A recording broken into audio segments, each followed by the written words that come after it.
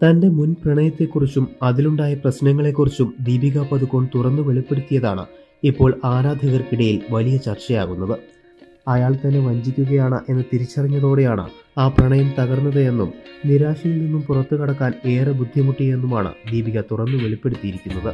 ഞാൻ വഞ്ചിക്കപ്പെടുകയായിരുന്നു എന്ന് തിരിച്ചറിയാൻ ഒരുപാട് സമയമെടുത്തു. ലൈംഗികത എന്നാൽ എന്നെ സംബന്ധിച്ച് ശാരീരികം മാത്രമല്ല, മാനസികവുമായിരുന്നു. ഞാൻ ആരെയും വഞ്ചിച്ചിട്ടില്ല. പ്രണയം തകർന്നപ്പോൾ ഞാൻ വല്ലാതെ വേദനിച്ചു.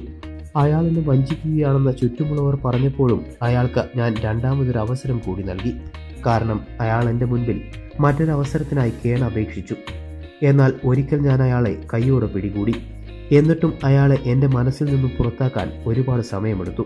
ആദ്യം അയാൾ എന്നെ വഞ്ചിച്ചപ്പോൾ ഞങ്ങളുടെ ബന്ധത്തിൽ എന്തെങ്കിലും പ്രശ്നങ്ങൾ ഉണ്ടായതുകൊണ്ടായിരിക്കാമെന്നാണ് കരുതിയത്.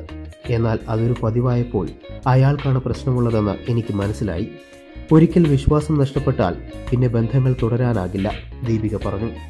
മുൻ കാമുകന്റെ പേര് പറയാതെയാണ് ദീപിക ഇക്കാര്യങ്ങൾ തുറന്നു പറഞ്ഞത്. എന്നാൽ രൺബീർ കപൂറിനോട് ചേർത്താണ് ദീപികയുടെ വെളിപ്പെടുത്തൽ ചർച്ചയാകുന്നത്.